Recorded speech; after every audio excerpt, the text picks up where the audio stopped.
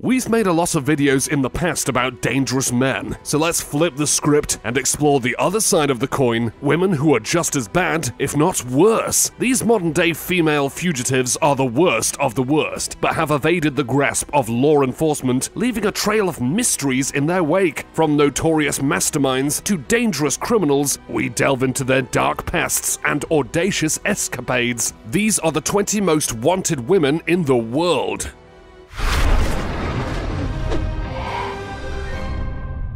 Number 20. Christy Amberg. Don't be fooled by her innocent baby face and her beautiful blonde hair. Amberg is a big-time criminal. In May of 2018, Amberg was sentenced to 1 year and 9 months in prison for drug trafficking. She was part of a large network of dealers that purchased and sold a range of drugs like amphetamines, cocaine, and GHB over a 3-month period from July to September of 2017. And it wasn't a small operation either, not by a long shot. During that period, the network bought and sold 10 to 15 grams of amphetamines every 2 days, 1 to 10 grams of cocaine, and 50 milliliters of GHB every week. However, Amberg was able to avoid serving her sentence when the court suspended it on the condition that she abide by certain restrictions, such as having a fixed address and asking permission from her probation officer before traveling, if it was a trip longer than 15 days. Oh, and if she promised to not keep committing crimes, of course. Unfortunately, Amberg violated these conditions and was declared a fugitive. Since then, her whereabouts have been unknown, and she's been on the run. To avoid a similar situation, Amberg's case is a stark reminder of the need for those involved in criminal activities to be aware of the consequences of their actions. Even when a sentence is suspended, the court can still take action if the offender fails to adhere to the conditions imposed. Now it's time for the odd topic. When we think of cartel bosses, we often think of men, but there's quite an infamous female cartel boss, and she is one of the most wanted women in the world. Her name is Katrina Maria Guadalupe, and she is profoundly dangerous, known for posting videos of herself with her multitude of weapons, clearly bragging about her vicious life of crime. Not only is she dangerous, but she simply does not care. The reason why she's our odd topic for the day, and not featured in the main list, is because, as of recently, she is no longer wanted. Because they got her. Mexican cops shot her dead. Her crimes were endless, leading a team of hitmen with the new generation of cartel. She has been responsible for the deaths of more than a dozen police officers. Though not a murderer herself, she is responsible for paying other cartel members to do so and coordinating a complex network of extortion, assassinations, and kidnappings. As always, let us know your thoughts in the comment section down below using the hashtag #OddTopic. Number 19. Ruth Eisman Scheer. Ruth Eisman Scheer was born either in 1941 or 42 in the Republic of Honduras and was the first woman to appear on the FBI's 10 Most Wanted list. She was the daughter of Austrian Jewish refugees who migrated to Central America after escaping Nazi persecution. She graduated from the National Autonomous University of Mexico and then moved on to study at the Institute of Marine Sciences at the University of Miami, where she met Gary Stephen Christ. Scheer was on the list in 1968 for her part in the kidnapping for ransom of university student Barbara Jane Mackle in Georgia, a scheme hatched by her boyfriend, Christ. Christ was arrested 2 days later. They demanded $500,000 in ransom. Mackle was found 80 hours later, buried alive in a plywood box on a remote hillside in Georgia. Scheer managed to elude police and was arrested in Norman, Oklahoma on March 5th of 1969. 79 days after the kidnapping, Scheer was extradited from Oklahoma to Georgia to face trial in which she was found guilty and sentenced to 7 years in prison. Scheer served 4 years of her prison sentence and was paroled in 1973 on the condition that she be deported to her native Honduras. Many books and films have been made about her story, one of which was written by the victim, Mackle, in collaboration with Gene Miller, while Scheer was in prison. The book is called 83 Hours Until Dawn, and it was later made into a movie. Number 18. Marie Dean Arrington. Arrington is a notorious American criminal. So much so that in 1969, she became one of the first women to appear on the FBI 10 Most Wanted Fugitives. She was originally sentenced with the death penalty for the murder of a Florida legal secretary who worked for a public defender who, so it happens, represented her 2 children on felony charges and did a rather bad job at it. In other words, it was a revenge killing in honor of her kids. She also murdered her own husband. While awaiting execution in '69, Arrington managed to escape from prison by cutting through a window screen and fleeing in her pajamas. That scene would have been pretty funny if it wasn't for the cruelty of her gnarly crimes. Eventually, she was caught, and in '72 she was sentenced to 10 additional years for escaping. Later, her capital punishment sentence was commuted to life in prison, where the Florida Supreme Court struck down the death penalty as unconstitutional. She remains in prison in Florida to this day. Number 17. Angela Yvonne Davis. She's an American activist, professor of philosophy, and writer. A communist, pacifist, and feminist activist, she defends human rights, especially those of minorities, and she's one of the most recognized political activists of the 60s and 70s. How's that for a career? In '69, she gained national attention when she was removed from her teaching job at the University of California, LA, due to her membership in the Communist Party. This was a direct order from the then California Governor Ronald Reagan. Her dismissal from the university sparked a debate over the First Amendment rights of members of the Communist Party in the US. The controversy also raised questions about the power of elected officials to influence the hiring and firing of faculty members at public universities. The Davis was also prosecuted following the escape attempt of 3 prisoners, which ended in the death of a Californian judge after being taken hostage in August of 1970. The judge was killed by one of the guns she had bought 2 days earlier. Imprisoned for 22 months in New York and then California, she was finally acquitted and pursued an academic career that led her to the position of director of the Department of Women's Studies at the University of California, Santa Cruz. Her areas of interest are feminist philosophy, including Black feminism, African American studies, critical theory, Marxism, and the prison system. In 1998, she came out as a lesbian. She was twice, in 1980 and '84, candidate for the vice presidency of the United States for the American Communist Party, in tandem with Gus Hall. Number 16. Bernadine Dohrn.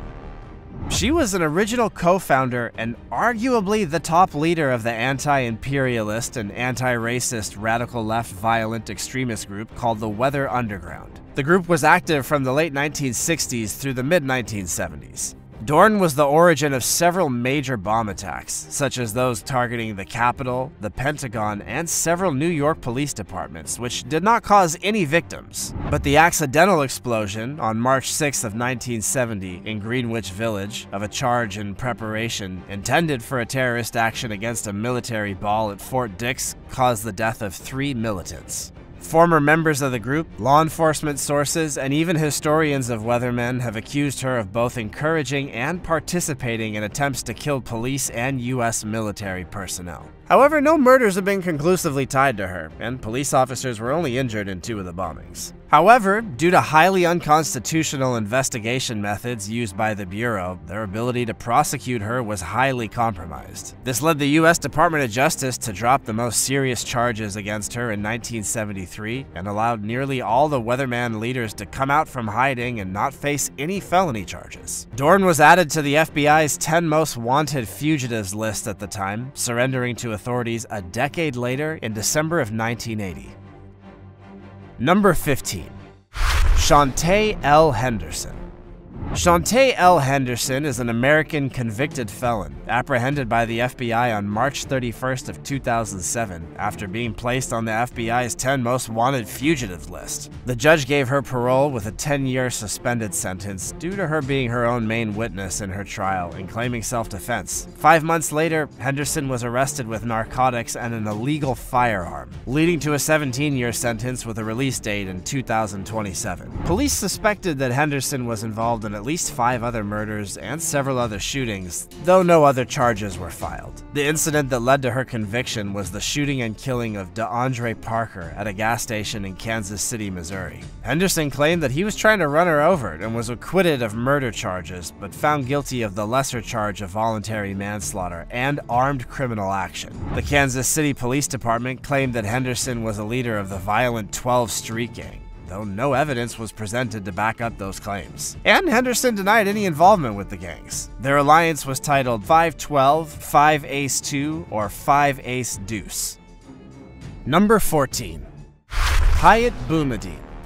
She's one of 14 defendants tried for their involvement, directly or indirectly, in the bloody and horrific terrorist attacks of January 2015 in Paris. But Hayat Boumediene is absent from the hearing. She's vanished to Syria since then. Nevertheless, she was still on trial along 13 other defendants for her roles in the attack of January 7th, 8th, and 9th, which had 17 victims and sowed fear in the country. She's one of the most wanted people in France. Hayat Boumediene is notably suspected of having participated in vehicle scams in order to finance the terrorist projects of Amedy Coulibaly, who she religiously married in 2008. But she left the territory before the terrorist attacks even started, at a time when she was not under any surveillance. In 2015, it was still too early to realize the involvement of women in jihadism. Moreover, at the time, Amedy Coulibaly was not suspected of preparing an attack. On January 1st of 2015, she went alongside her husband to the Boulmahassin brothers' home, Mohammed and Mehdi. One is now being prosecuted for complicity in the January 15 attacks and exfiltrated Hayat to Syria.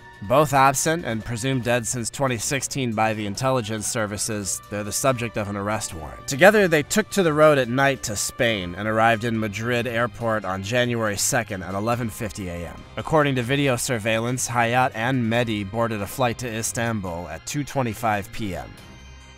Number 13. Brenda Delgado.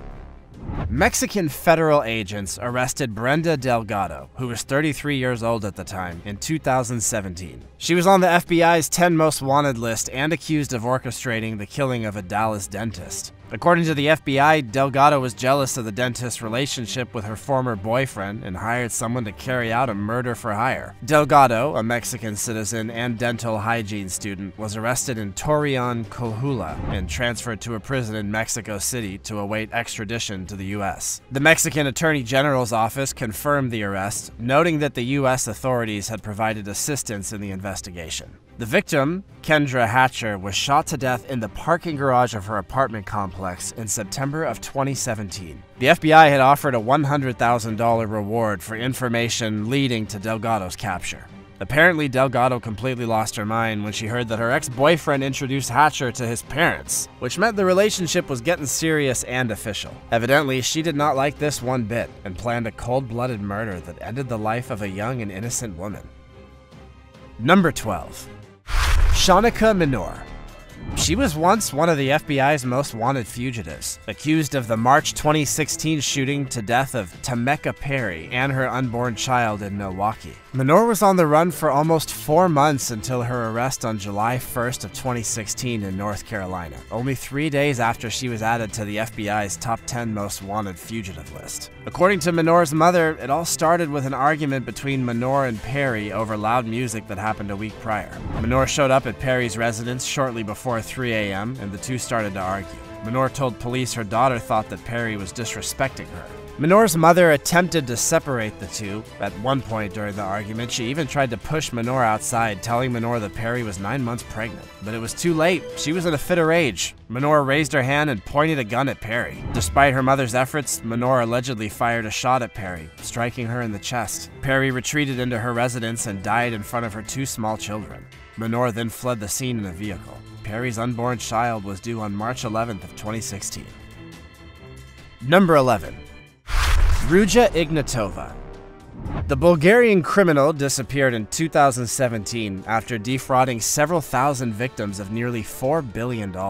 All had invested in her revolutionary digital currency, OneCoin. Then she vanished and got placed on the most wanted list of the US and the world. Having become the FBI's public enemy #1, she flew to Greece in 2017 before disappearing from the radar. Since then, the Internal Intelligence Services have offered up to $100,000 to anyone who could locate her. Her crazy story is even in the process of being adapted to the big screen, as announced by the Hollywood studio MGM, with actress Kate Winslet in the key role. It all started back in 2014. Holder of a doctorate in law from the University of Oxford and former advisor at McKinsey, Ruha Ignatova decided to go solo. At that time, Bitcoin had already conquered many hearts, seeing in this new digital currency a way to get rich quick. OneCoin was meant to be a direct competitor that would allow its followers to achieve 600% profitability in just a few months. If it sounds too good to be true, because it is. OneCoin only sold smoke. The FBI explains that her cryptocurrency was not listed on any exchange platform, not based on decentralized blockchain technology. Yet, between 2014 and 16, many people, seeing the value of their virtual wallet rapidly climb, tried to withdraw their money in vain. And with good reason. The money didn't appear on their personal space, but on the personal bank account of Ruha and her biggest dealers. Number 10. Jessica Edosamwan. One of the 18 faces of Europol's most wanted criminals is Jessica Edosamwan, a Nigerian woman implicated in a case of human trafficking and aggravated pimping. 26-year-old Edosamwan is the only missing person in this huge case. Interpol is looking for her right now. In all, 26 people were arrested and indicted in the dismantling of a huge prostitution network, controlled by a Nigerian pastor living in France, who exploited around 60 women in total. They've since been taken in by associations. Edosamwan was a mama of this network. She took care of the girls, but also had the mission of often traveling to Nigeria to find new young recruits, many of whom were underage. These were clandestinely sent to France via Libya. Arrived in France, they were assigned a debt of 50 to 60,000 euros and had to prostitute themselves in vans. To ensure their hold, pimps threatened the girls with horrific reprisals against their families back home. They were also subjected to a voodoo rite called the juju, which is terrible for them, much more horrifying than the threats. That's how they kept the girls from running away. In Nigeria, people are terrified of voodoo, so they took advantage of that. Edosamwan also dealt with the transfer and money laundering in Nigeria. Edosamwan could have gone in hiding in Benelux, Italy, or Germany, where there's similar networks. It's part of what's so scary about religion and superstition. You never know who's going to use them to control you. Number 9. Joanne Chesimard.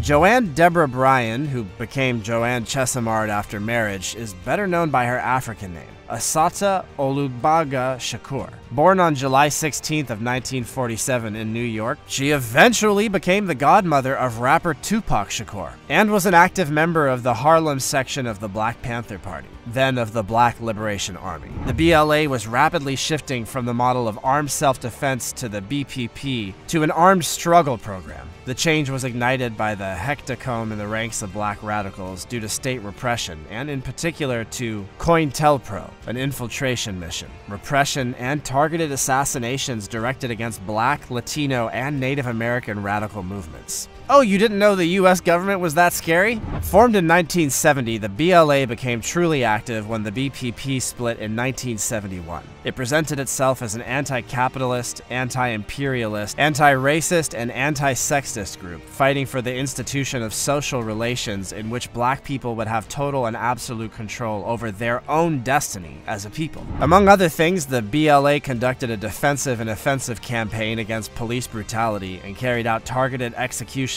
of police officers to protest against police crimes or deaths in custody. Shakur managed to escape from prison in 1979, and she's currently wanted by the FBI with a $1 million reward for her apprehension. Number 8. Mieta Terabelian. In June of 2021, the U.S. Attorney's Office charged Richard Ayazvan and Mieta Terabelian with running a conspiracy to fraudulently attain more than $20 million in COVID-19 relief funds. The couple used dozens of fake, stolen, or synthetic identities to submit fraudulent applications for 150 PPP and EIDL loans, as well as false and fictitious documents to lenders and the Small Business Administration. After being convicted by a federal jury and released on bond, they were believed to have fled the U.S., cutting off all their tracking bracelets. In their absence, the couple was sentenced to prison for 17 and 6 years respectively. U.S. authorities later determined that the couple had escaped to Montenegro. Meanwhile, the fraudulently obtained funds had been used for luxury purchases, including homes in Tarzana, Glendale, and Palm Desert, luxury watches, gold coins, jewelry, diamonds, imported furnishings, designer handbags and clothing, and even a Harley-Davidson. The pair, who are also a married couple, were extradited from Montenegro and arrived in Los Angeles airport being under arrest. This case is a prime example of the lengths that certain individuals are willing to go to take advantage of the pandemic and the government relief funds it spurred. It's a stark reminder of the need for heightened vigilance and thorough background checks to ensure funds are used properly. Number 7. Josephine Sunshine Overacre. Josephine Sunshine Overacre is a wanted domestic terrorist, and a reward of up to $50,000 is available for information leading to her arrest. An age-progressed image of what she might look like now has been released. Overacre was a member of the eco-terrorism cell known as The Family, which operated in the name of groups such as the Animal Liberation Front and the Earth Liberation Front. She was involved in shoplifting equipment and devices used in their arsons, which spanned 5 states. The Family was behind the Vail Ski Resort arson in Colorado, and it remains the largest eco-related arson in history to this day. Luckily, Gwyneth Paltrow wasn't vacationing there at the time, or she would have sued him for $1. You could bet on that. Overacre is fluent in Spanish, and she may be living overseas in Spain. It's believed that she left the U.S. after Operation Backfire, an FBI-led national takedown that led to the arrest of many members of the cell. She's also known to use aliases like Lisa Quintana, China, Joe, and Osha. Overacre has a dark green and almost black tattoo of a bird on her right shoulder and shoulder blades, and a faint mustache. She's vegan and known to have worked as a firefighter, midwife, sheep tender, and masseuse. Investigators are urging anyone with information on Overacre's whereabouts to come forward in order to help bring her to justice. Her alleged crimes have caused over $45 million in damages and put first responders' lives in danger.